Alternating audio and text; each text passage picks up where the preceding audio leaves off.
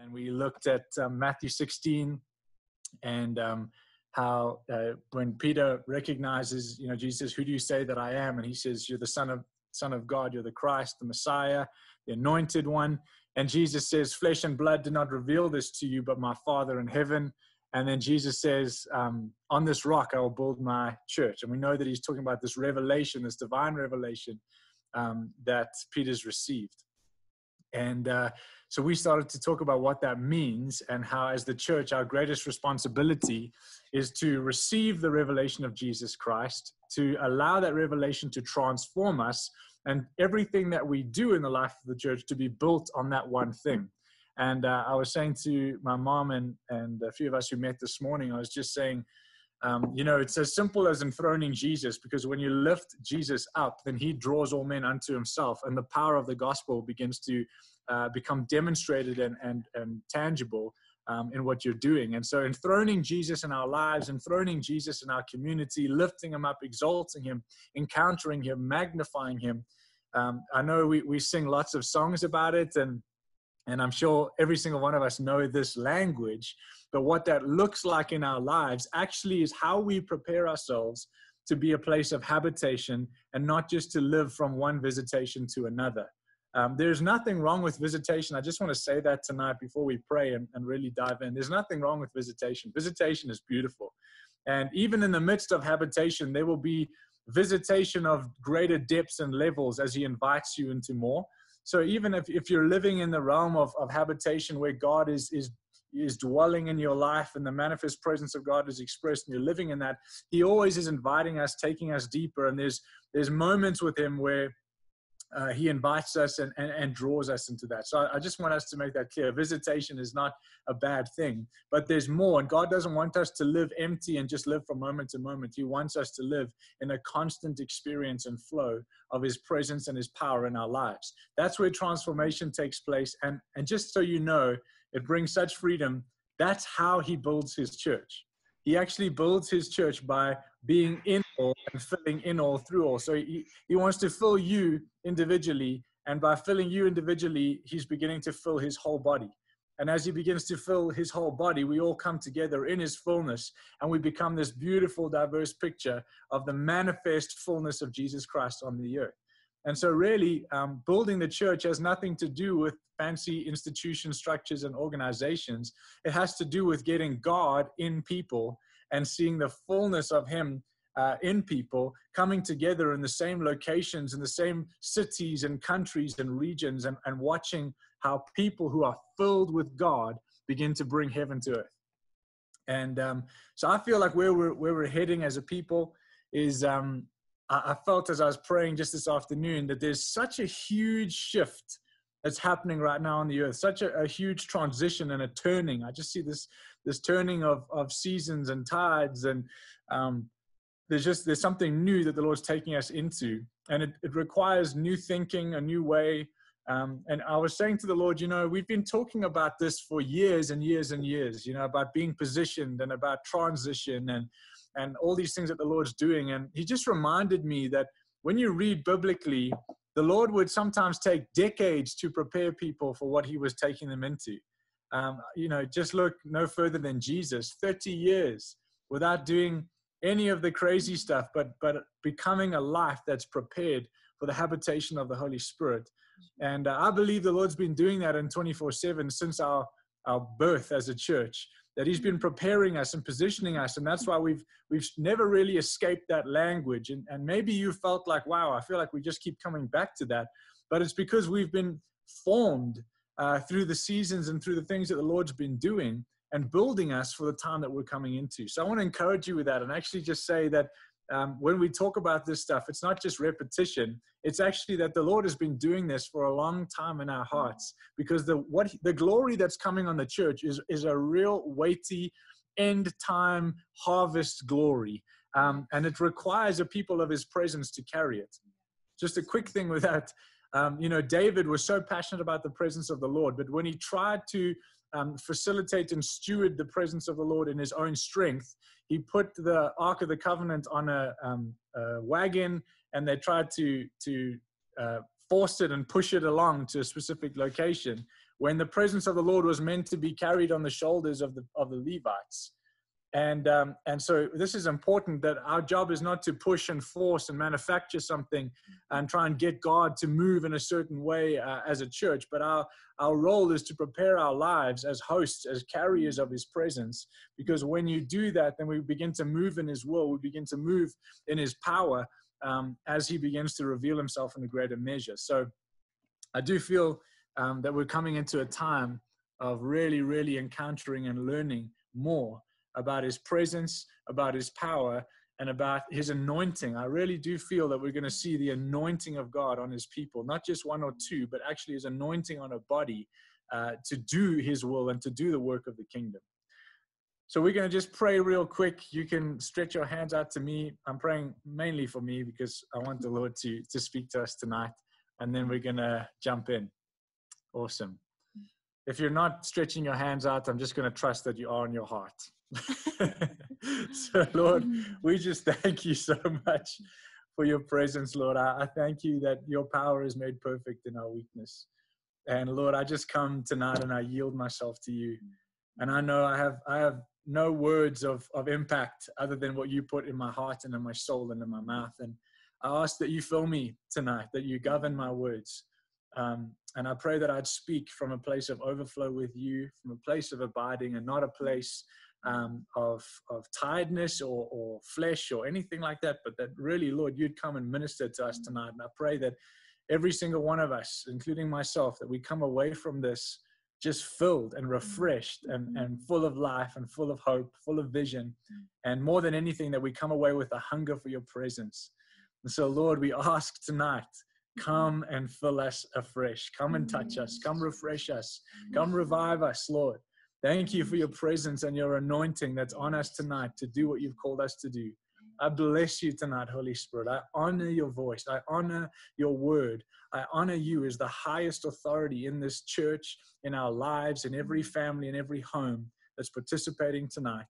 And so, Father, we glorify you. We enthrone you tonight in this time that we have together. So we love you. We bless you. In Jesus' name, amen. Awesome. Okay, so I'm just going to give you the context of where I'm speaking from. I think in 2 days I've had 4.5 hours of sleep. We've moved house. We're here at the farmhouse at the venue, and it took a few days to get everything in.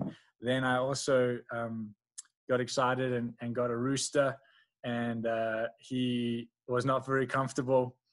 So he's been going absolutely ape for 2 nights in a row, crowing from 12 a.m. nonstop until 6 a.m. in the morning. And he's literally outside the bedroom window. So that was awesome. It was, I really love chickens, but it's probably not working here. So 4.5 hours of sleep. I have been exposed to the world's systems. I won't mention service providers and things that I've been dealing with on the phone with real life stuff and all the skullduggery and the nonsense that goes on out there. But it's been really an eye opener just to see how broken, messed up, and evil the world is without Jesus. And so it's been a pretty intense couple of days. But what's amazing is that in that, Courtney's laughing because she's also delirious. She's also slept for about 2 hours. But what's amazing is I really felt today just such a reminder of the faithfulness and the tenderness and the love of the Father, and what it means to be his children, what it means to be a son and a daughter. And I want to start off by saying this. I want to talk tonight about abiding and about remaining in him.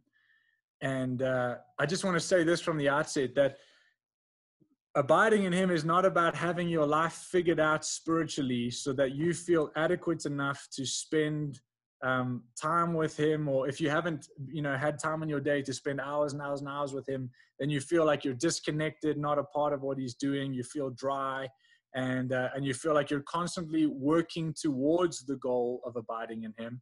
That's really not what Jesus was talking about in John 15 and in some of the scriptures we're going to read tonight. Actually, abiding in Jesus is for the weak. And what I mean by that is this: it's in your weakness that his power is manifested and made perfect in our lives. And so when he calls us to abide in him, he's not calling you to have it all figured out. He's just calling you to come and yield and surrender.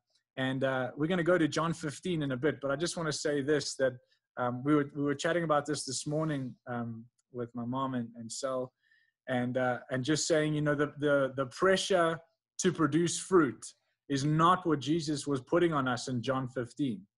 He was giving us a promise that those who abide in him, who remain in him, will produce fruit. It was a promise of his work in us.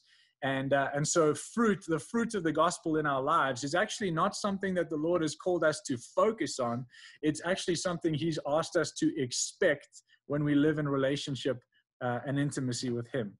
So what we're going to do is we're going to work towards John 15, but let's go where we ended last week. Let's go to 2 Peter chapter 1, and we'll start there, and we'll move our way to John 15. So 2 Peter chapter 1, I'm going to read from the Amplified, and we'll just read it from verse 1, and we're going to read all the way to verse 21. Okay, so it's quite a bit of reading, but it's good. It's the word. Okay, 2 Peter chapter 1, verse 1. Simon Peter, a bond servant and apostle of Jesus Christ, to those who have received and possessed by God's will a precious faith of the same kind as ours, by the righteousness of our God and Savior Jesus Christ, grace and peace be multiplied to you in the true intimate knowledge of God and of Jesus our Lord. For his divine power has bestowed on us absolutely everything necessary for a dynamic spiritual life and godliness through true and personal knowledge of him who called us by his own glory and excellence. For by these he has bestowed on us his precious and magnificent promises of inexpressible value, so that by them you may escape from the immoral freedom that is in the world because of disreputable desire and become sharers of the divine nature. It's very clear in those scriptures, as we read last week, that God's given us everything that we need to participate, to become partakers of the divine nature that Jesus has given to us. It says, for this very reason, applying your diligence to the divine promises, make every effort in exercising your faith to develop moral excellence, and in moral excellence, knowledge, and in your knowledge, self-control, and in your self-control, steadfastness, and in your steadfastness, godliness, and in your godliness, brotherly affection, and in your brotherly affection, develop Christian love. That is, learn to love unselfishly and seek the best for others and to do things for their benefit. For as these qualities are yours and are increasing in you as you grow towards spiritual maturity, they will keep you from being useless and unproductive in regard to the true knowledge and greater understanding of our Lord Jesus Christ. For whoever lacks these qualities is blind, short-sighted, closing his spiritual eyes to the truth, having become oblivious to the fact that he was cleansed from his old sins. Therefore, believers, be all the more diligent to make certain about his calling and choosing you. For by doing these things, actively developing these virtues, you will never stumble in your spiritual growth and will live a life that leads others away from sin. For in this way, entry into the eternal kingdom of our Lord and Savior Jesus Christ will be abundantly provided to you. Therefore, I love this. This is Peter. He's making it real clear and important here. He says, therefore, I will always be ready to remind you of these things, even though you already know them and are established in the truth, which is held firmly in your grasp. I think it right, as long as I am in this earthly tent, to inspire you by reminding you, knowing that the laying aside of this earthly tent of mine is imminent, as our Lord Jesus Christ has made clear to me. Moreover, I will diligently endeavor to see to it that even after my departure, you will be able at all times to call these things to mind. Verse 16. For we did not follow cleverly devised stories or myths when we made known to you the power and coming of our Lord Jesus Christ, but we were eyewitnesses of his majesty. For when he was invested with honor, and the radiance of the Shekinah glory from God the Father, such a voice as this came to him from the majestic glory, saying, "This is my son, my beloved son, in whom I'm well pleased and delighted." And we actually heard this voice made from heaven when we were together with him on the holy mountain. So we have the prophetic word made more certain. You do well to pay close attention to it as to a lamp shining in a dark place until the day dawns and light breaks through the gloom and the morning star arises in your hearts. But understand this first of all, that no prophecy of Scripture is a matter of or comes from one's personal or special interpretation. For no prophecy was ever made by an act of human will, but men moved by the Holy Spirit spoke from God. I love what Peter's saying at the end here. There's so much in this, but the one thing that was so clear to me is he's saying we have this prophetic word made more certain. He's saying the prophets of old prophesied Jesus. There's knowledge about Jesus. There's information about what he was going to do and how he was going to come. But what he's saying is, I've encountered the majesty. I've seen it. I'm an eyewitness. I've experienced his presence. I've been in his glory. I've heard the Father speak over the Son. I was in the environment of his glory, and I experienced and heard his voice for myself, which makes the prophetic word certain. And I want to encourage you tonight that don't be in a place now in this season where you're building your walk with the Lord on other people's experiences or stories or encounters. Like he says, we didn't follow cleverly devised stories or myths. Peter's saying what the reason why we are like we are is because we have encountered Jesus. It's not just about the stories that we've heard of people sharing or preaching about him. We've actually seen him. We've heard the voice of God. We're a people of encounter. And so I want to encourage you that in the season we're going into, it's not just about hearing great sermons that give you more information about Jesus. It's about an encounter with the man, Jesus Christ, because it's that will lead you to a life that burns for him until the very day that you leave this world, and you will continue to burn for him in eternity.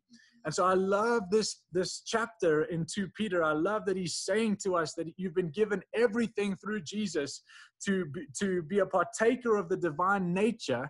And then he lists what that looks like, and that there's expectations of the fruit as we mature and as we grow in relationship and intimacy with him, that we'll begin to see the maturity of this nature formed in us and through us. And it's actually a demonstration of the divine will of God for the Christian.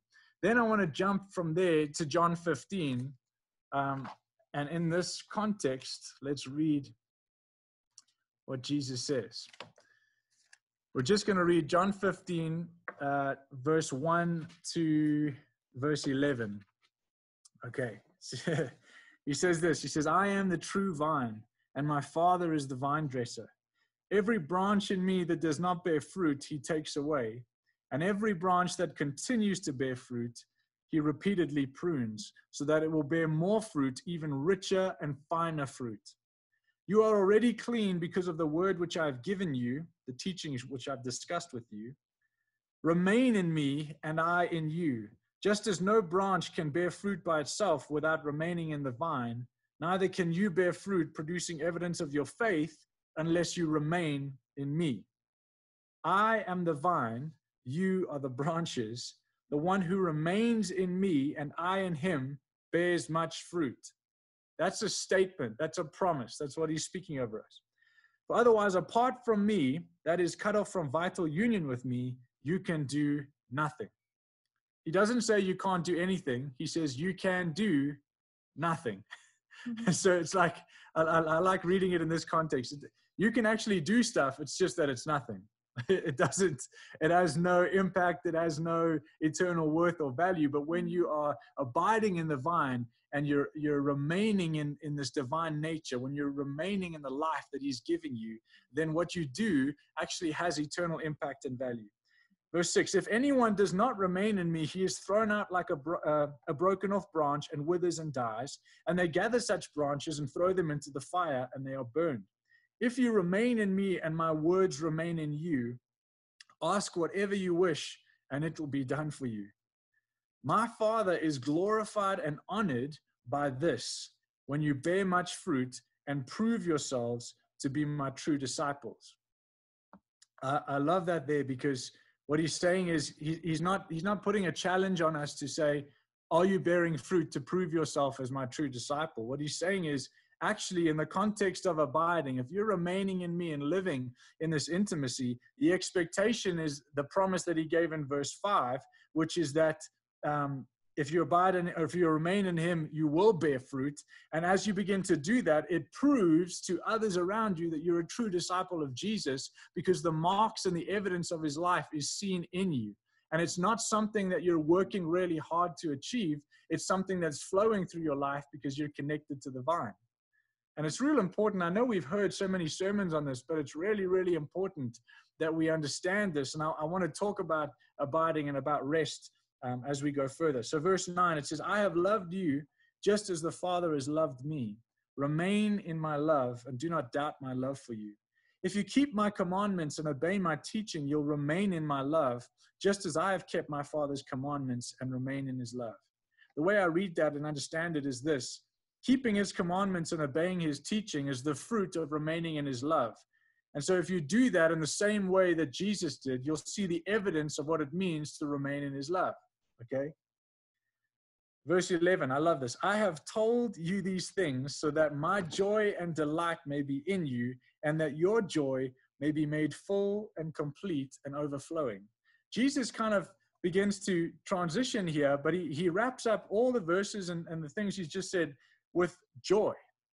And he actually, what he's saying is, this abiding thing that I'm calling you into, this remaining in me, is actually going to produce a joy in you that is full, complete, and overflowing.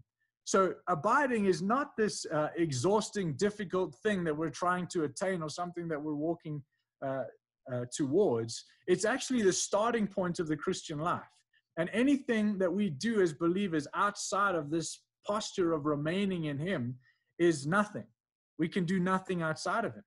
And so he's saying actually that you're going to find joy, a complete, full, and overflowing joy in the simple reality of what it means to abide. And I was just thinking about this afternoon, and I got so just touched and blessed by the Lord, because I realized that, trusting in the Lord, faith is an action of trust. You can't actually have faith in the Lord without trusting the Lord. And so faith is an action of trust, but rest is the manifestation or the revealing of trust. And so you'll see somebody who's moving in rest, who's living in a place of rest. You can see the evidence of their trust. You can see the evidence of their abiding and remaining in the Lord. And so resting in him, resting in his presence, is evidence of abiding. And that's why what I love about looking at the life of Jesus is that he was so intentional about creating a life that is positioned to always be a host and a carrier of his presence, a life where Holy Spirit can inhabit and remain and dwell. And everything that he did was about being aware and listening and being obedient to the Lord. And I look at this life, and it's so abstract to the world. It's so abstract to society. The worries and the stresses and the cares of this world that squeeze everybody's lives. It's like Jesus was larger than life. He was just not entangled and stuck in these things. And it's not because, hey, well, it's Jesus. He did everything as a man so that we could walk in the same life. So what did Jesus learn and understand about relationship with the Lord that he's inviting us into? What did he understand about being a man living in the divine nature of God that he's inviting and drawing us into? And I believe that it's this simple truth. It's that as we abide in him, we learn to yield, we learn to surrender, which is not a passive act. It's actually, it's very active, it's very front-footed, but it's a rest that produces fruit in our lives at a rate that we could never do ourselves. And so the most fruitful people in the kingdom are actually people who know how to abide, who know how to live and remain in his presence. And where we're going as a church, I believe, is a time of fruitfulness like we've never known, a momentum and an acceleration to what God's called us to do. That's not going to come from our efforts or our work. It's going to come from abiding. It's going to come from us as a community learning how to host his presence, learning how to steward what's inside of us, and allowing Jesus to do the work in our hearts that produces the fruit of his divine nature. Are you hearing what I'm saying? I know we've heard so many teachings on this, but I was so encouraged this afternoon, because it just takes a few moments in the middle of the craziness of this world that we live in to turn your affection towards the Lord. And as you turn your affection towards him, your awareness of him grows. And as your awareness of him grows, you find a rest that comes over your soul that is supernatural. I can't explain it to you. This afternoon, I was absolutely exhausted. I thought I was going to fall over. And I was so tired that I couldn't even nap. I don't know if you've ever had that, where you're so tired that you don't even know how to function. You don't even know how to close your eyes and go to sleep. It's like, and I just decided I couldn't sleep or fall asleep. So I was just going to just rest and just receive. And all I did was turn my affection towards the Lord. And he comes. And what I mean by that is this. It's not, I know he's with me, but the tangible presence of the Lord comes upon us. And as he comes upon us, he brings a rest for our souls. And it's a certainty and assurance that we cannot find anywhere else. In the midst of life circumstances, in the midst of a global pandemic and fear and all the stuff that wants to come against us, there is a confidence that comes on us as we rest, as we abide, as we remain in him. And it's so funny. He changed my perspective on the whole situation that I've been in a moment. Because all he did was he took my focus, what I was giving my attention to, he shifted that, put it back on the majesty of Jesus, like Peter spoke about, actually encountering him. And when that happened, I felt this lift of all the stuff that we had been, trying to deal with over the last couple of days. And as that thing lifted, that pressure, it was like, wow, I felt rejuvenated, rested, and just so tender in his presence. And I want to say this, that I was reading 2 Kings chapter 6 just now, just before we started, where, Elisha, they come after Elisha and they surround the city. And I was just so rocked by this, because here's a man who, there's a whole army after him. They want to kill him. They're upset with Elisha, and they're after his life. And Elisha's there with his servant, and his servant wakes up early and he goes outside and he looks up over on the hills and he sees this army that's coming for them. And he panics. And it's like, there's no way out of this. You can't control this situation. There's no solution here. You don't figure this out. You're surrounded. The city's surrounded. These guys are going to come in and take us out. And Elisha says to him, do not be afraid. That's how he starts it off. And there's so much of scripture. Jesus says it so many times to his disciples. He keeps speaking to them, do not be afraid. And I'll tell you why.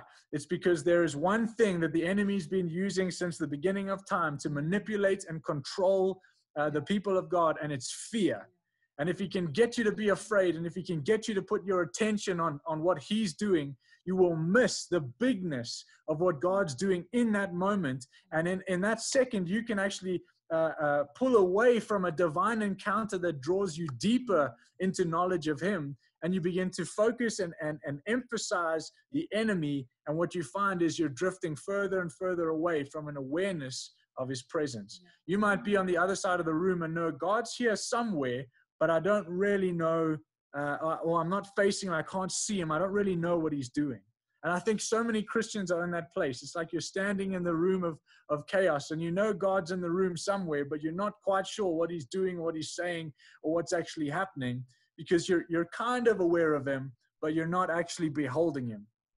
And so in 2 Kings chapter 6, it's amazing that he asked the Lord to open his servant's eyes.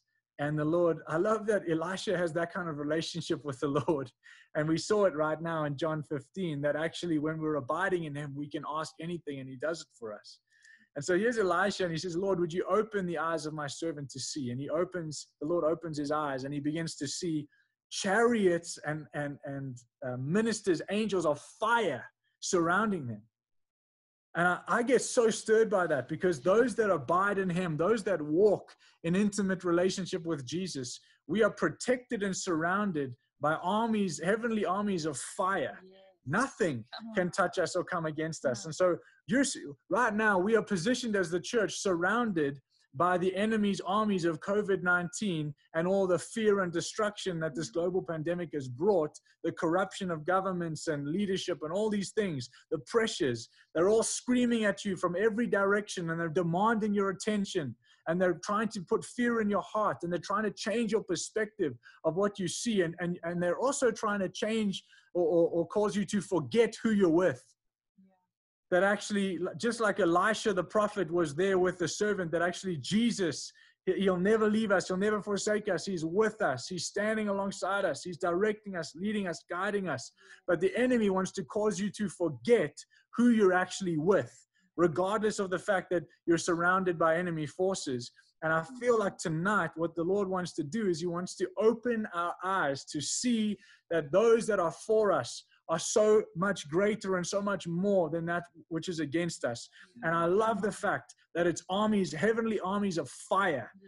Because I promise you, I've been asking the Lord this afternoon, I want to see that. I want to see what that looks like, because I guarantee you, when that servant saw these fiery, ministers of heaven, these warriors of heaven, I'm telling you, something shifted in his heart, and there was a confidence. And what's so beautiful is Elisha actually prays that the Lord would blind the enemy, and he leads them to another location, and then the Lord opens their eyes again. I think it is so powerful that we as the people of God have that kind of authority over the enemy, and we forget that. And I believe there's a divine link with abiding and resting in his presence and operating in power and authority like we've never known or seen before as the church.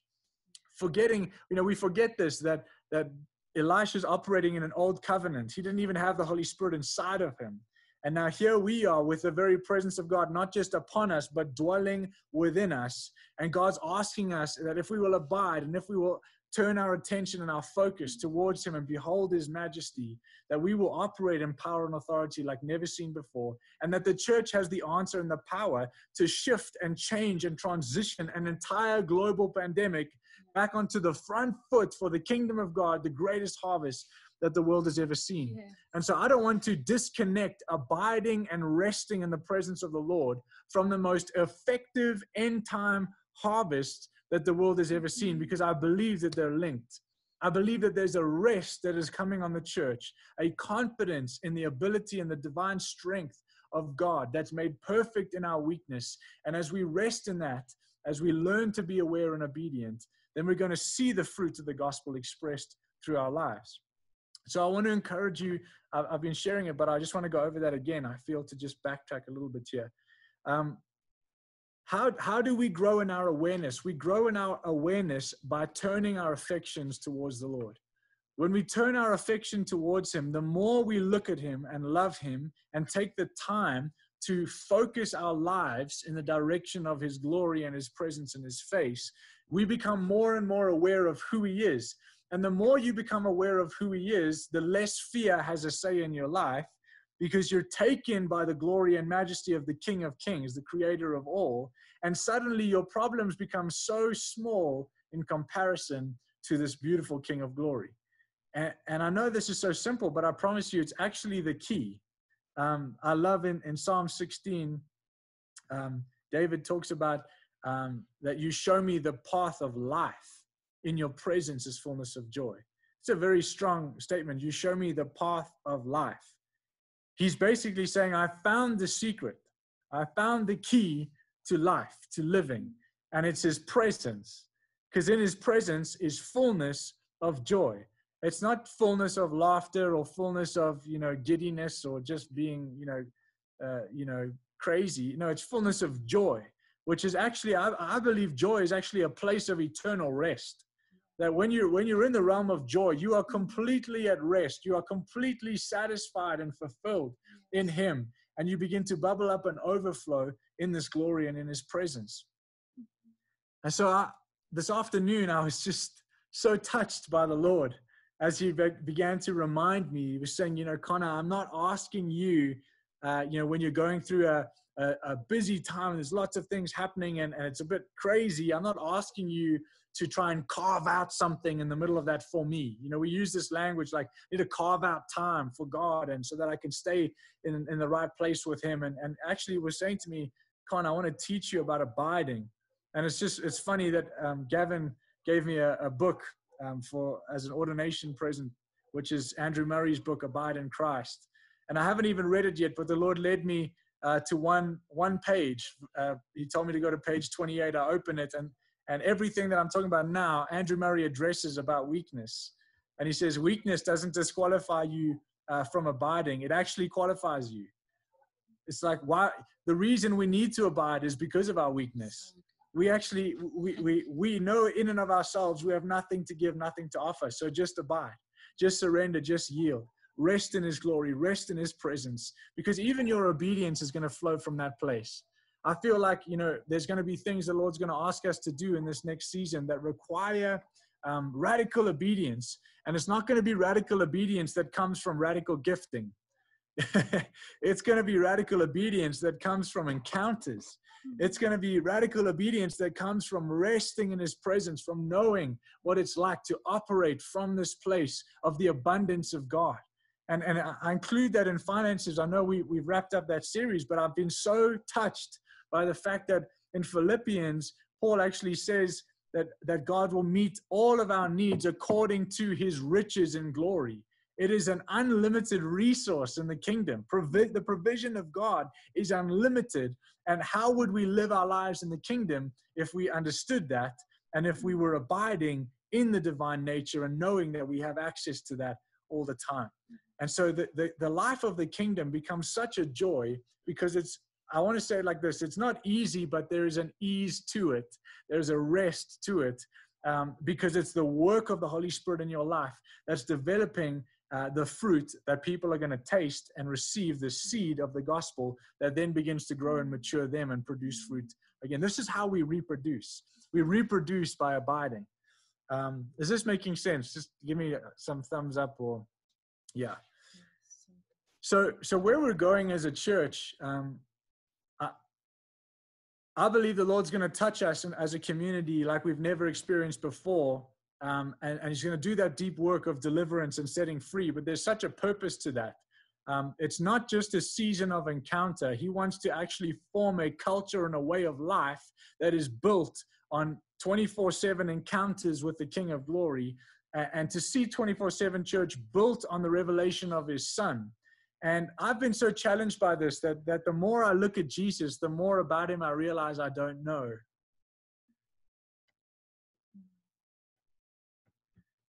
And the more I look at him and ask for his heart, the more I'm challenged, and I begin to receive his love for people.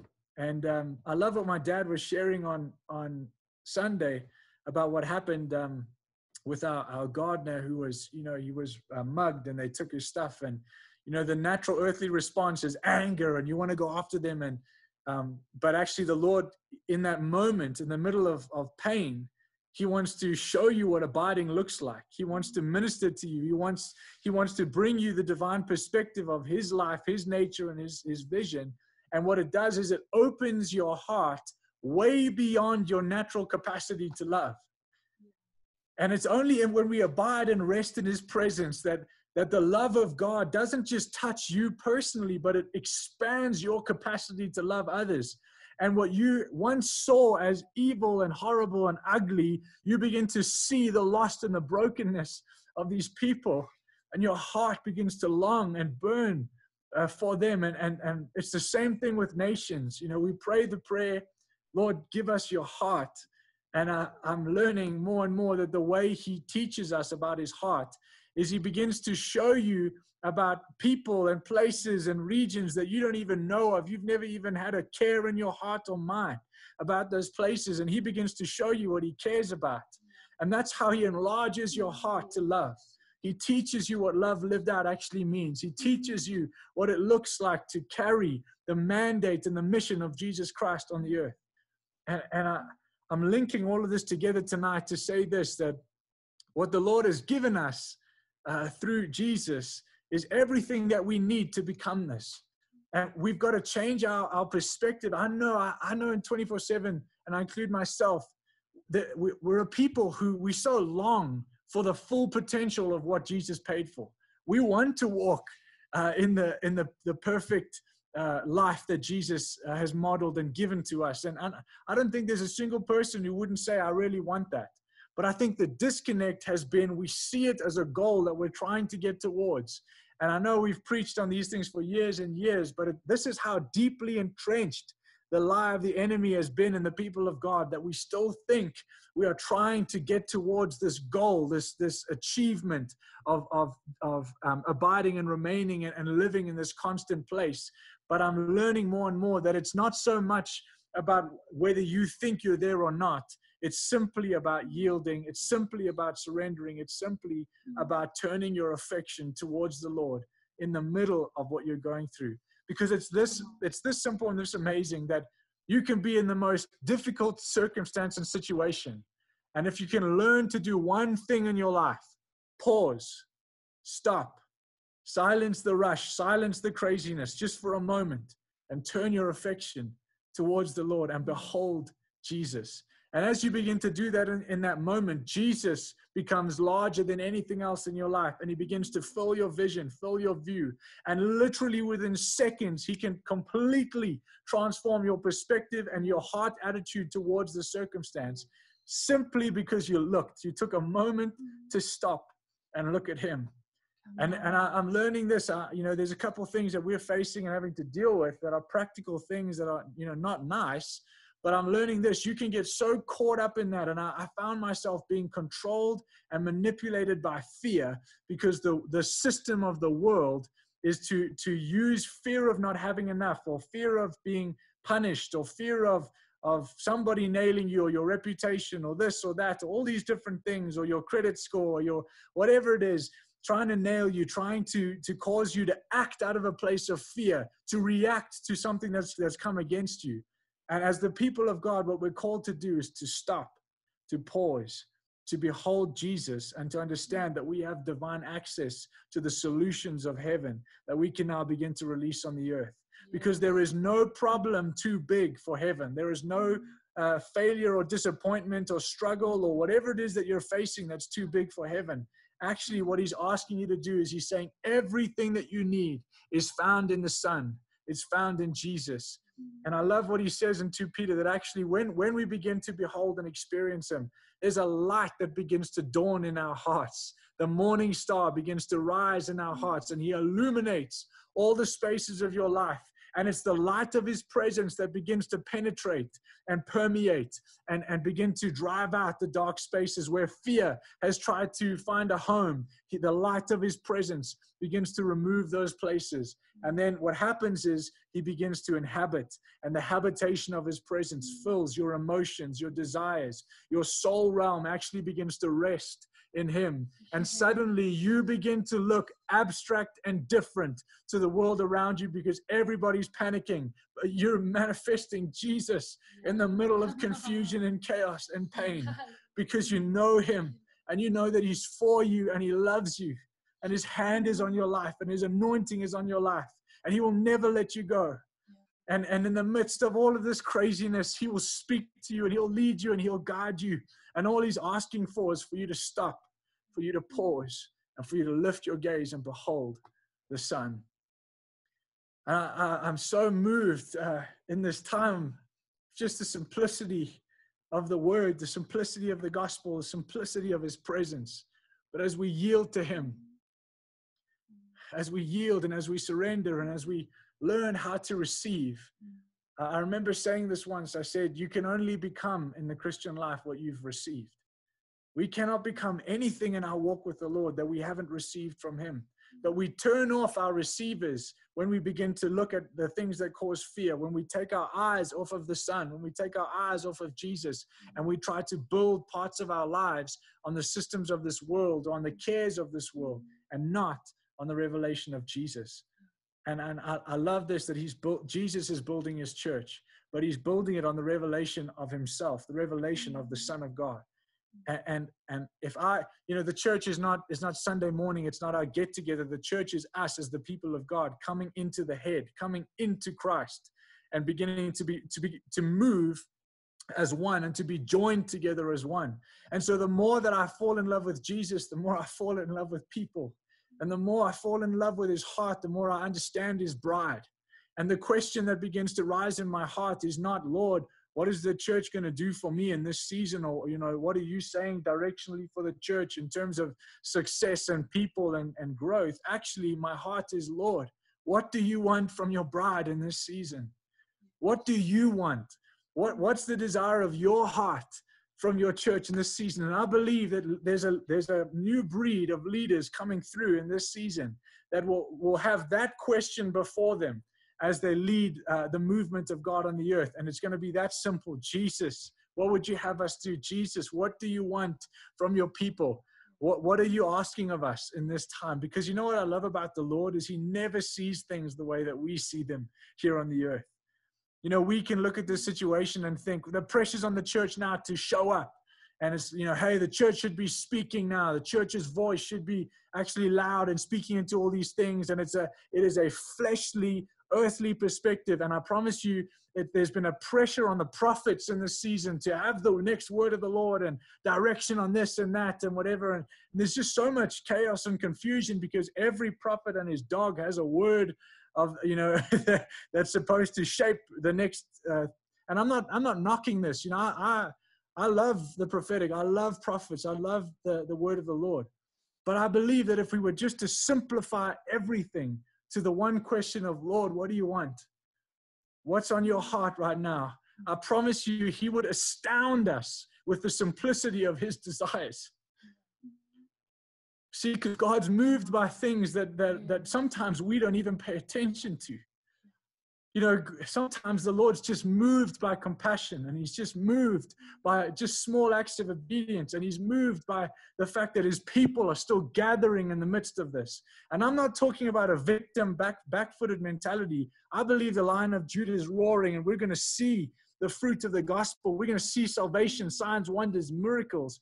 But what I want to encourage us with is this, that those things that we have as expectations are the fruit of a people that know how to abide. And I think it's abiding and remaining in him that pleases his heart most, because it's on the Tuesday morning or tomorrow morning, Thursday morning or Friday morning, when nobody's around and you don't have to put on this big performance of signs, wonders, power, prophetic words, ministry, praying out loud, all these things that are beautiful in their place. But when nobody's looking and it's just you and him, what's the posture of your heart? What's the reality of your life with him? What's the reality of your walk with Jesus? When nobody's around, do you know how to abide? Because what I find incredible about Jesus is he kept retreating and going into a place of solitude, but he didn't make solitude and isolation the formula of abiding. See, this is what's so beautiful is you can be in the busiest season of your life where you might not even find time to be alone. But it's in the midst of that he wants to teach you how to do life, how to live this life with him and in him. And actually that it's in that place, in the abiding, in the remaining, in the resting, that he begins to prune and produce fruit. And what happens is that kind of church, that kind of body will begin to see fruit that they did not see coming. And that's what's going to shock the world. And that's what's going to confirm to the world actually what the Lord's doing in this time, is that there'll be things that come out of our lives in this coming season that we did not anticipate, that we did not expect. And I want to encourage you to enlarge your vision, and to say, Lord, I know that I might have these expectations on what I think it's going to look like. And I want to see those things. I want to see the dead raised. I want to see people healed. And I'm going after that with everything, but I'm not capping it there. I have to say, Lord, when I make you my vision, then I know that there's going to be things that happen in this season, things that come out of my life that I could never have even dreamed of, things that are way beyond my imagination. And that's when the people of God step into that wide open space of eternity, where the realm of eternity becomes real. And I sang it on Sunday. I really believe that the generation that's coming through is a generation of creatives. I can't remember who I was talking to about it, but I was just saying it's like, young people coming through now, everybody wants to do something creative. And even the apps that are being created now, like TikTok and all these things that are going viral, it's all about being creative and expressing yourself. And there's this generation that are coming through with this longing, and I see it as a strength, but I see the need for the church to begin to model abiding and remaining in him, resting in him, having identity that's found in the Son, what it means to be a true original of the kingdom. Because I think that actually we're going to see an expression of creativity in the church like we don't understand. It's not going to look like art as we know it. It's actually going to look like many different forms, many different things, fresh creative responses and expressions from the church that are going to solve problems without us even knowing. I don't know if this is making sense. I'll come back to the simple stuff, but I believe that there's going to be problem solving in the church without even the focus being problem solving. That you're going to be the answer to problems just by being who you are, because you're abiding in the Son, and he has heaven's solutions. And do you know what's so beautiful about that is there's a confidence just by being you. That you walk into rooms and into situations, and you're not expected to have this intellectual solution to what you face, but you know that what's inside of you is the solution. And so as long as you're just abiding and keeping your affection placed on him, that he's actually going to manifest himself. And that's when, the fragrance of the knowledge of him is released everywhere that we go. And suddenly people find the answer to what they were looking for that's not even wrapped up in their question. I feel like right now there's so many, questions and things that are coming around and situations that are difficult. And the answer isn't even in what they're asking. What they're looking for in their hearts is a demonstration, a representation of somebody that knows why they exist and why they're here on the earth, that carry and embody the reality of God in Christ, in man, the divine design, because every single one of us are longing and yearning for the Eden reality that's been brought into the new covenant, that's been taken way beyond a garden and brought into a kingdom. And as we begin to understand that's the great longing of our heart, then abiding in him is the greatest joy, and it will produce a joy that is full, that is complete, and that is overflowing. And when that becomes a reality in our lives, and it's a daily thing, don't get me wrong, every day it's an abiding in him so that these things become real in our hearts and lives. But as we do that individually and we come together as the body, suddenly there's this force of the movement of heaven on the earth that isn't us trying to push a wagon of his presence and try and get everybody to see that, hey, we're bringing the presence of the Lord into the city. No, actually, we're carrying his presence on our shoulders, because that is the great design of God, is that he always wanted his presence to be carried on the shoulders of his sons and daughters. And as we do that, what comes with his presence, what comes with the Shekinah glory of God, is the transforming power of his love. And so we're going to see the world transformed, and situations and things and people's lives transformed, not because we are about the mandate of transformation, but actually because we're a people of his presence. And where his presence is, then the love of God begins to lead people to repentance. It saves them, it heals them, it transforms them. So what I want to encourage you with is, this isn't a new direction, just so that people know. This isn't a new direction or a new vision or it's none of that.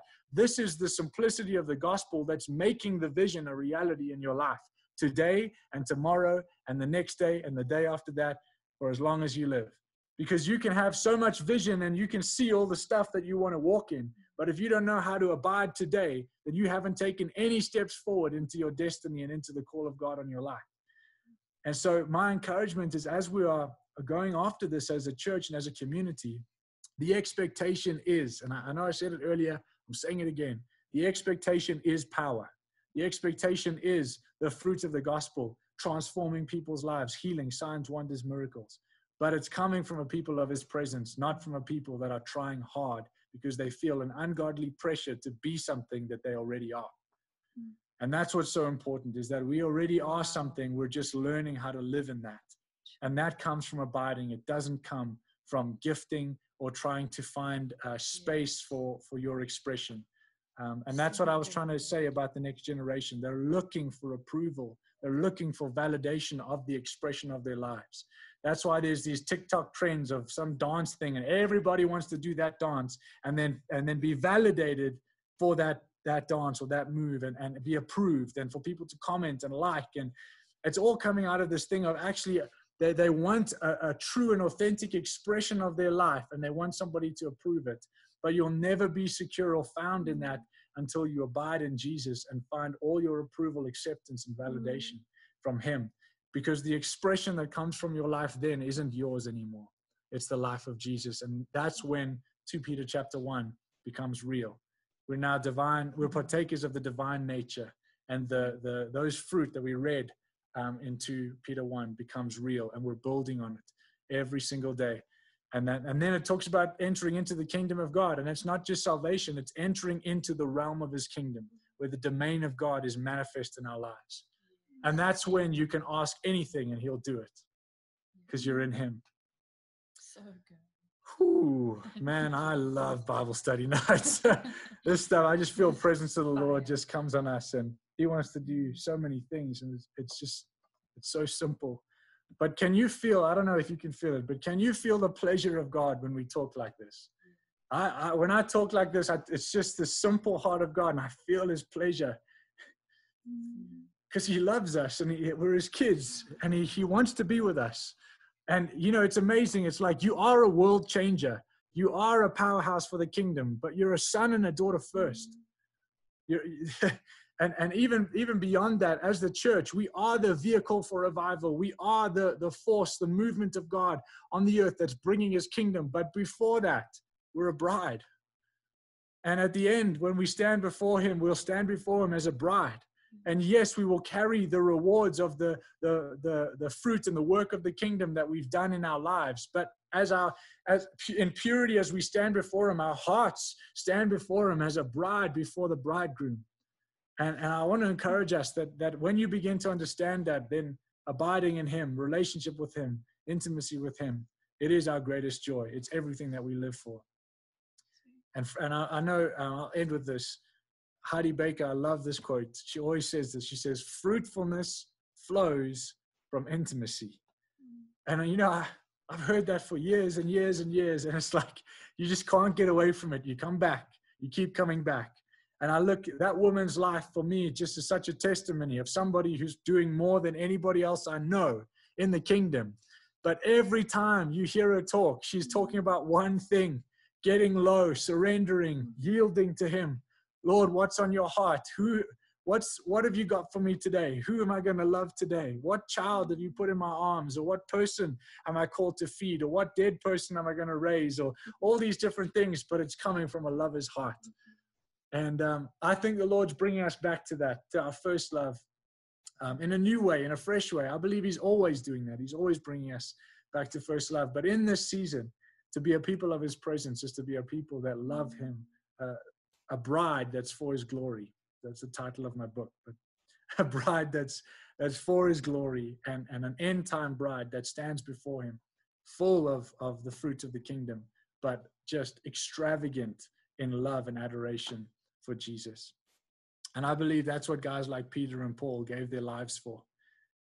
When you study the first 1,000 years of the church, it's very interesting how quickly the church became institutional when the ones who understood what it meant to be lovers, when they passed away and died and it hadn't been reproduced, then suddenly the church became institutional and designed around structures and organizations. But when you see what the church was birthed and born in, it was birthed with this community of lovers of God that have given everything for him.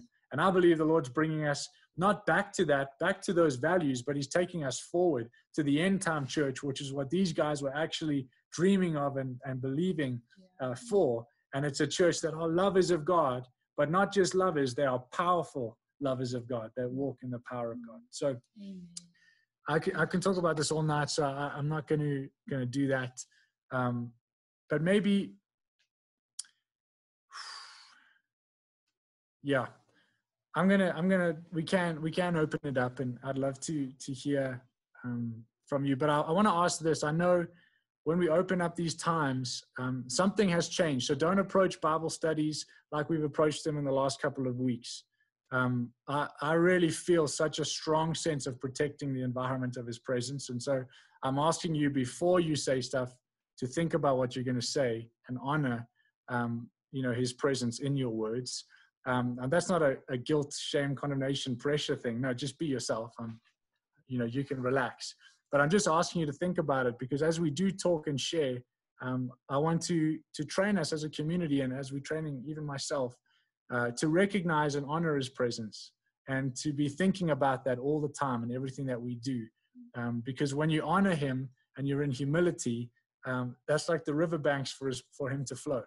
And I get so excited about that. So we are going to open it up, and I'd love to hear your thoughts, or if there's something you want to ask or say or share. Let's open that up, and let's just do it together sensitively. So you're welcome to unmute.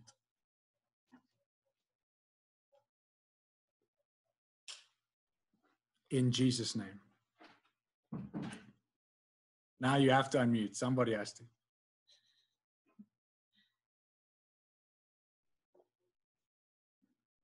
I'll give it 10 seconds, and then I'll pick on a leader.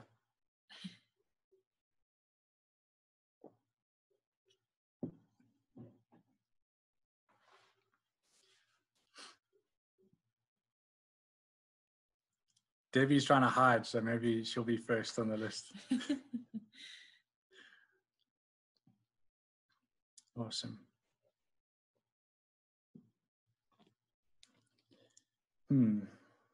Thank you, Lord.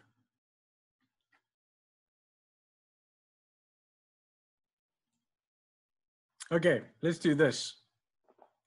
Who of you tonight have been feeling, and this is a real question. I've been feeling it the last 2 days, and the Lord reminds us and ministers to us all the time. But who of you have been feeling just like life just got really intense in this season, and the stuff around us just got really loud? And maybe you feel like you've been in that place of, you kind of are aware of the Lord in the room, but you haven't really known what he's doing, what he's saying. And what I've been sharing tonight about abiding, it's like that's the desire of your heart. But maybe you've been approaching it as something that you're trying to achieve and get to. And tonight, the Lord actually wants you to just make that adjustment of resting in him, saying yes to him, surrendering and yielding. Is there anybody that resonates or relates to what I've just said there over the last couple of weeks? Just, you can wave your hand just so that I know. Awesome. There's quite a few. Awesome. Cool. So it's not just me. Yay. I'm so encouraged at the simplicity of how the Lord works, that it's so simple. You turn your affection and he comes. And so let's just go after that together. I believe that right now in this moment, that the presence and the anointing of the Holy Spirit is here in every single one of our rooms and homes to set us free from a striving and works approach to our relationship, and to teach us how to rest in him. And I feel like there's a lot of us that are tired, physically and emotionally and mentally tired. And I feel like, for some of us in that tiredness, you've tried to sleep, or you've tried to take time to rest, or physically rest, and all these different things. And it's just not changing that feeling that you have. And it's because our souls are so preoccupied and filled with so much noise and chaos, and even just feelings and emotions and pain that is it's real. You've journeyed stuff in this season. That's what I feel. There's people that have really, really carried some heavy things. And I feel tonight, the rest of the Lord is going to come and revive and refresh and energize your souls. And there's going to be such a peace. And it's a peace that surpasses your understanding. It's not understood here. It's experienced in your soul. And so if that's you, just receive this. Father, I just thank you for your grace and your mercy and your amazing love, Lord. I thank you that as we just turn our affection now, Lord, we know that it's been a crazy season. There's been a lot of noise. And Lord, we're just turning our affection towards you tonight. We're turning our gaze, we're beholding you, and we're just saying, you're so beautiful. You're so worthy. You're so holy. You're so amazing. You're the great lover of my soul. And when I look at you, everything that I am is satisfied and fulfilled. When I look at you, the pain is no longer there. When I behold you, I experience healing that washes over my soul, that washes over my body. When I look at you, I experience freedom from bondage, freedom from my struggles. When I look at you, I'm revived, I'm energized. My body begins to come alive again in your presence. And so tonight, Holy Spirit, I ask that you grab a hold of our gaze, that you captivate our attention so gently and so beautifully and so tenderly that it's not this violent, aggressive thing, that you grab our cheeks and you just turn our face and you say, look at me, and you just begin to kiss us and love us and hold us close, and the healing of your spirit begins to pour over us, and the life, the abundant Zoe life of God begins to flow over us, in us, and through us.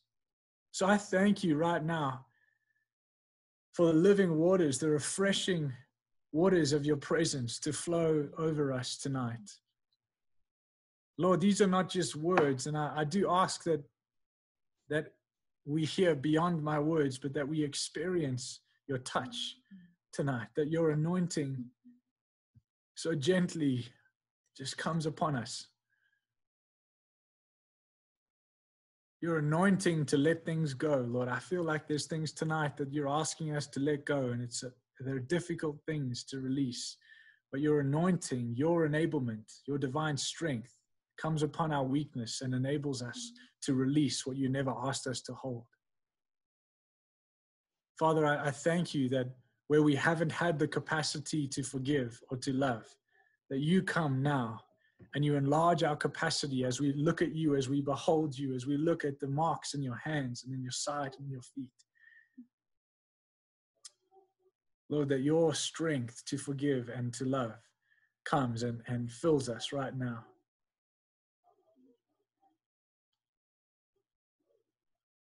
Lord, I silence the thoughts and our thought life, the thinking. I silence it. I pray a stillness that comes over our minds right now. And as your stillness comes over our minds, I thank you that you begin to replace the lies of fear, and you bring a rest and a trust and a confidence in Jesus Christ and the revelation and encounter of who he is. And Lord, I ask tonight that if there's any of us that are just longing for that encounter, just longing for that experience of you and your fullness, Lord, I thank you tonight that you meet them. Not just a feeling, but a heart touch, a heart connection, a spirit to spirit, deep to deep encounter that awakens them to your life, that awakens them to your voice. Lord, I ask that your tender presence, your anointing and your glory, that it would increase over our lives individually, over our families, our marriages, our children, our businesses, over everything that we are, and that it would increase over 24/7 church. Lord, we have one desire and only one thing that we seek, one thing that we're about, and it's to enthrone you, because we know that when we enthrone Jesus, we are fulfilling our very purpose and destiny in God. And not only that, but we will live in the benefits of your presence. So Lord, come and breathe over us tonight. Come and touch us. Come and fill us. I ask that you just go beyond my words now, Lord. I don't have the words anymore, but I ask that you just do the work that only you can do. I know that it's not in what I've said, but it's in your anointing power. Father, I just thank you for deep healing, soul healing, emotional healing that's happening tonight. Not a moment, but transformation. Not just a touch, but a complete, overwhelming, conquering of those areas of our lives, Lord, where you conquer us with your truth, conquer us with your love, and change those parts of our lives. In Jesus' name.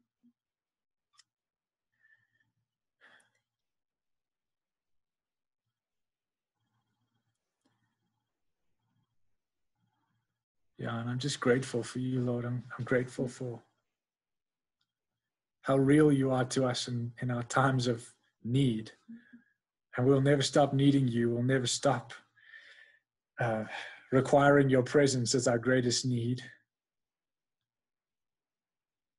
But thank you that you never fail to completely not just meet us, but explode in our lives with your brilliance, your majesty, your glory, your faithfulness and goodness and kindness. I just ask that that would be real for us tonight. Thank you, Holy Spirit. Thank you, Holy Spirit.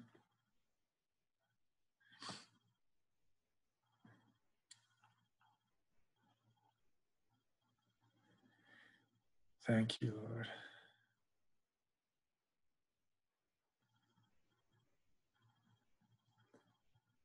Thank you, Lord.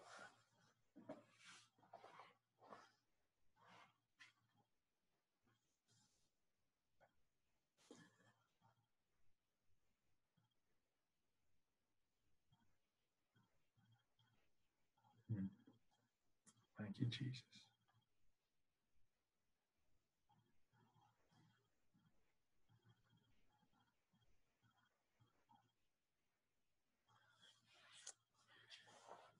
Thank you, Holy Spirit.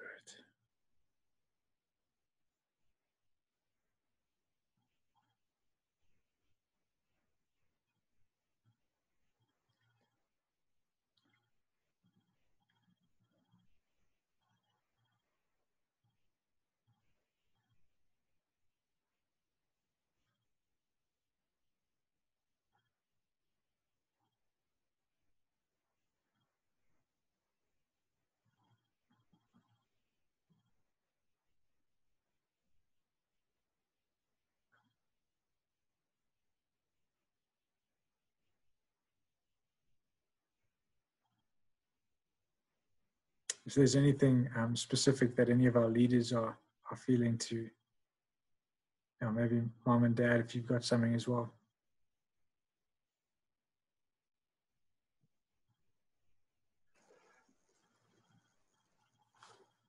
I'm just feeling to share two scriptures,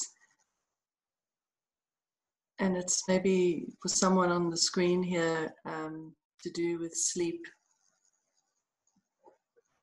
And Psalm 4 verse 8 says, "In peace I will lie down and sleep.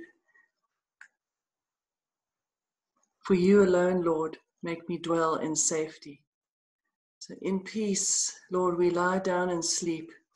For you alone make us dwell in safety. And Proverbs 3:24 says, "When you lie down, you will not be afraid. When you lie down, your sleep will be sweet." Beautiful. So maybe this can just help someone as well. It's just a shift that I've been trying to make just practically is when we read those scriptures, when we begin to pray and exercise our faith, often our faith is for something. If your faith is for something, in this particular case, I'm praying for peaceful sleep, I'm praying for good night's rest, then it's like you're coming from a place of lack, that you don't have something and you're praying for something. Then whenever there's lack, that's when fear comes in, because fear is that you don't have it. So he tries to control you as if you don't have something. So coming from that place, rather that I do have it. So when we pray, we say, "Thank you, Lord, for the incredible peace that you have given me, that when I put my head on the pillow and I close my eyes, I have such good sleep because my soul is at rest." My soul is, and this is what abiding is actually what God wants us to understand, is that it's actually found in Christ. That's why we just take a moment and behold him. He is our everything. As I was sharing on Sunday about Ephesians 3:19, about the fullness of God that dwells inside of us, the fullness of the deity, which dwells bodily in Christ, also dwells in us, the fullness of everything. We do not come from a place of lack. Our faith is actually to believe in what we do have, not to believe for, but to believe in what we do have already. And it's not something outside of Christ, it is Christ. So it's that abiding place where I have such confidence that I have everything, the fullness of God inside of me. So in that moment, I turn my eyes and I look and behold Jesus, and his presence comes, and it's just a reassurance again of who I am. So that's why there's a fight that goes on about belief and unbelief, because actually it's what Christ has already done in our lives versus us getting something from God. We already have it in him, and it's now to walk in that. So I want to encourage you even about sleep. It's not a place of now we contend for a good night's sleep. It's a place of believing and resting in that we have peaceful sleep because of who we have inside of us, and that I can rest. The more I believe that, the more I will experience and walk in it. Grace comes when we have this truth, that now we allow that truth to take root and become a reality in our lives. It's the grace of God. That's why it's not an effort. There is no tree, no fruit tree that you see straining and trying to pop out fruit. Fruit comes naturally. If it's an apple tree, it will produce apples, not because it's been popping them out, straining, but because it's naturally the source inside of the apple tree produces apples. You and I have the source. Jesus Christ is our source in our lives, and it comes naturally to us to operate in peace. It comes naturally for us to sleep. It came naturally for Christ to lie in the boat and have a good kip, because he knew that he was at peace. There was no storm going to change that. And so storms might come in our life, but it's natural for us to sleep in the midst of a storm, because our identity is not found in that storm. We know who Jesus is. So I want to encourage that, because that's as from the prophetic voice in the house. James is feeling that about peaceful sleep at these times. It's not the circumstances that need to change. It's us to believe who we are. We can sleep in the midst of storms. I want to encourage you that storms will come. They came to the wise and to the foolish. Same storm came. But the reality was, one, the house got washed away and collapsed. The other one, the house stood through that storm because they understood the word of God and had allowed the word of God to change who they were actually.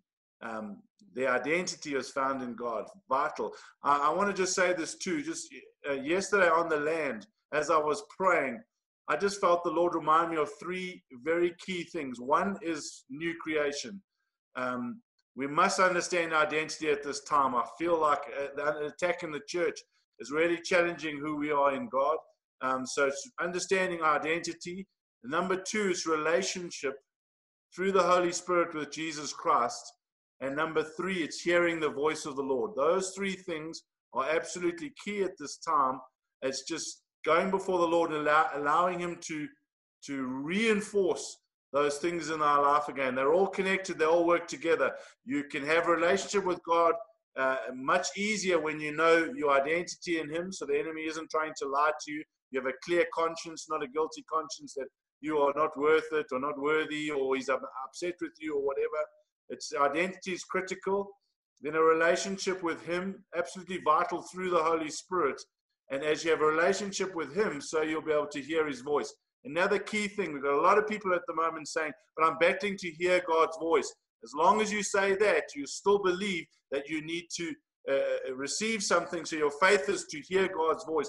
Your faith must not be to hear God's voice. You can hear God's voice because you are his sheep, and sheep will know the shepherd's voice.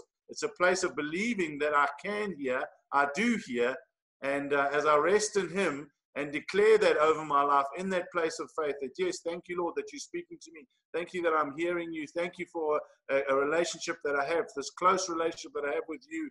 As we begin to declare that, so the Holy Spirit comes and that voice begins to get louder and louder because I'm exalting him, I'm beholding him, I'm making him bigger in my life by my words as I'm speaking to God. I'm sharing with him and I'm saying, God, you're so amazing. You're so much bigger than everything else, Lord God. Like that picture of the chariots of fire that's surrounding, it's declaring that, not trying to believe that God's going to rescue me out of a situation. I'm safe and secure. The chariots of fire are around my life. You're so amazing.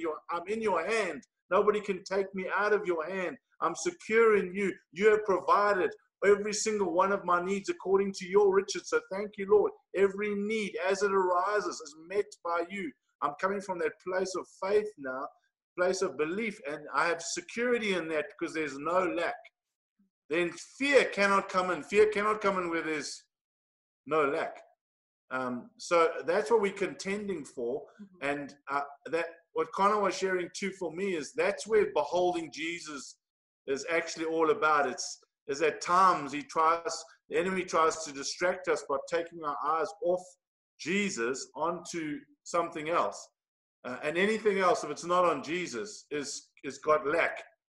Only he is the fullness of God. Only he has everything. So I hope that encourages. I'm journeying it myself yesterday on the property too, just journeying it, wrestling with it, because I find myself defaulting back to praying for things a lot, and then I just felt the Lord saying, no, you don't know your identity, Grant. Just reinforce who you are.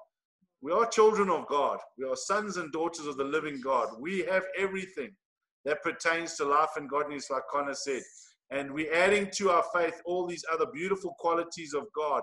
But our faith is in Jesus and his fullness and who he is. So we are the carriers of the presence of the Lord. We have to believe that, and then tangibly we will reflect that.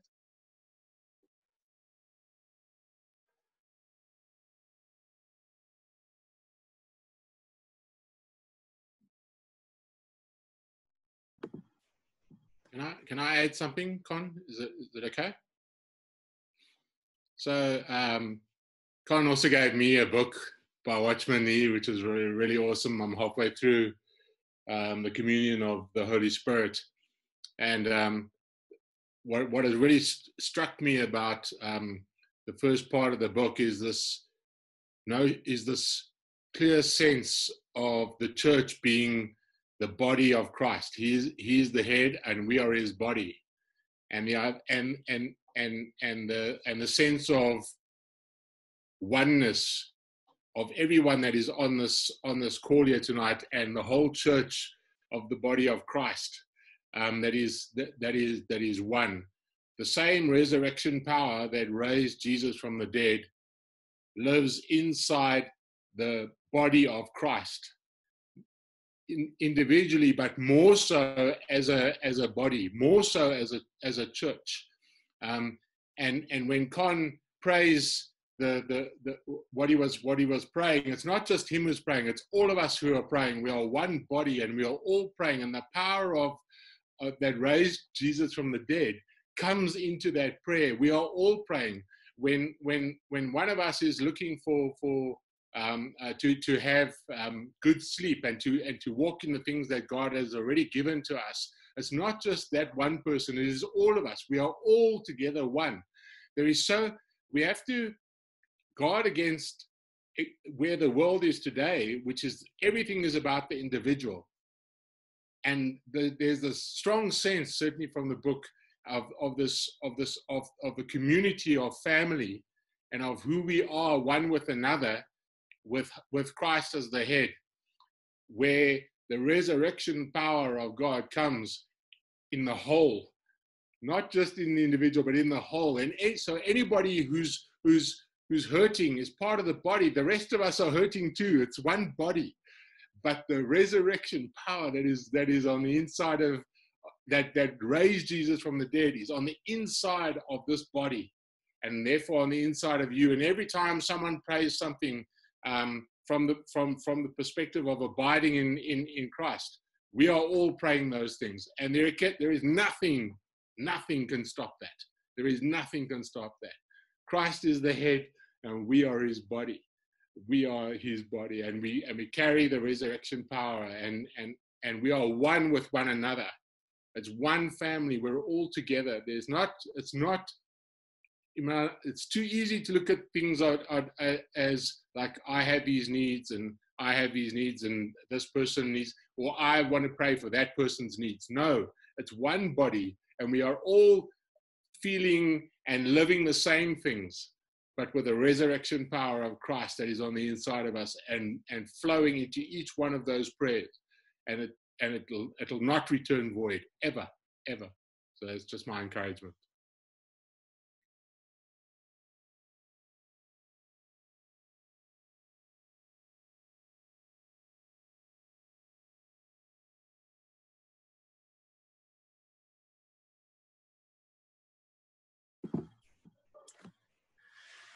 Ooh, that's so good.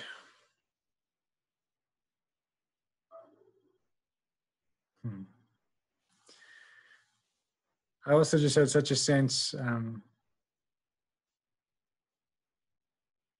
just trying to see, yeah. I think Krista's gone off, yeah. I just felt it for her, but I think it's for so many of us. I just kept hearing the Lord say that you're covered, you know.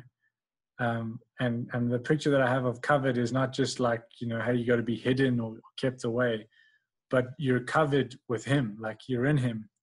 And so like when you understand that the abiding, that you're in him, that you're one with him.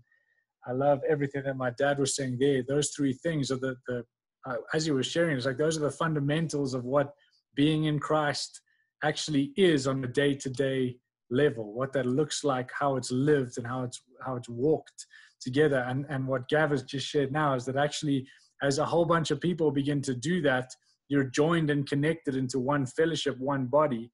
And when we talk about God's heart, then suddenly as a community, our hearts and our prayer life and our vision and it's enlarged way beyond an individual life to this beautiful body and bride of the Lord's that we're actually a part of, that we're building, that we're serving, that is going to be what we are in for all of eternity. But in that, I just felt the Lord say, you're covered, and you're covered by him, you're covered by one another. And actually to be in Christ and to be in the family of God is the safest and most beautiful place to be. And I don't even know the fullness of what I'm saying there, but I know that over the coming weeks and the coming months, I think the Lord's going to teach us what that looks like, what it means to be in him and to be in his body, to belong to his body.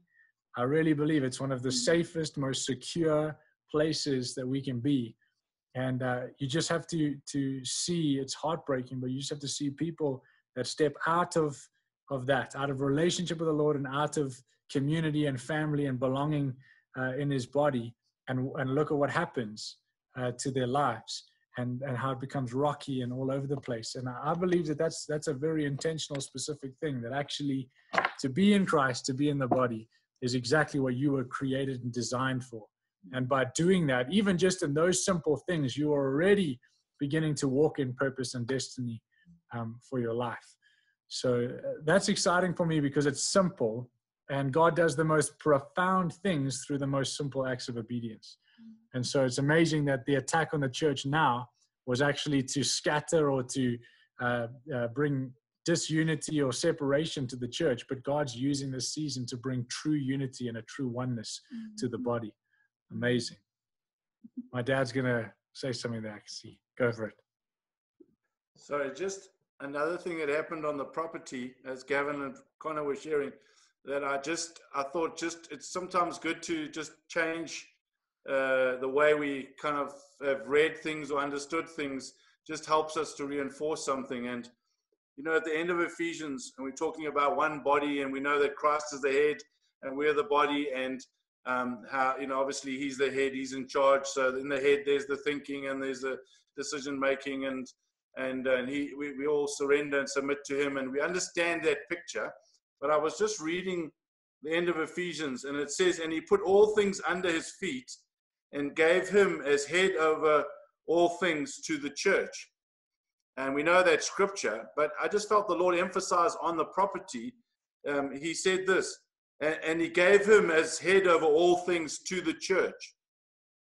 So God gave Jesus, who is head over all things, to the church. Christ is head, not just of the church. He's head over all things. See, he's head over anything you're facing. He's head over any situation, circumstance. He is the head over every single thing. He rules, he reigns over every single thing. God gave Christ to us, the church.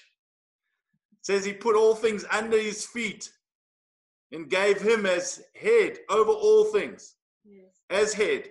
He gave to the church Christ, who is head over all things. Not just head of the church, but he is head. He is in charge. He is in control. He is the final authority. He's the king. He's the ruler. He's everything. And he gave him to Christ, to the church. It's mind-blowing to have that revelation understanding of why we can be so secure, so happy, so relaxed, sleep at night, not worry about anything, because Christ, the gift of Christ was given to me. Christ in me, the hope of glory. I can know that Christ is my gift. He's been given to me, and he will take care because he's head over every single thing. He is the final say. So sleep or sleeplessness, you bow because Christ is head over you. And so I can rest easy because Christ is ruling over my sleep.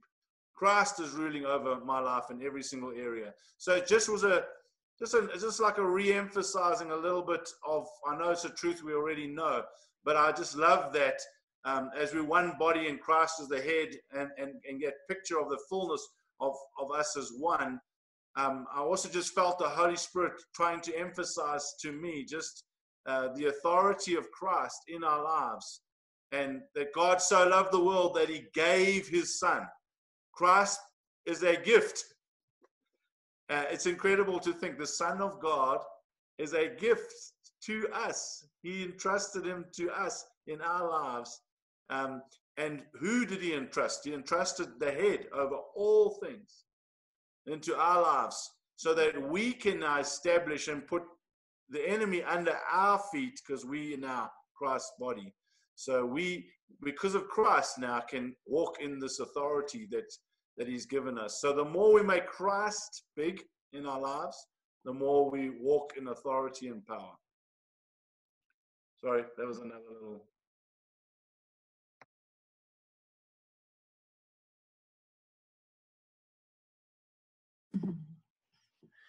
So good.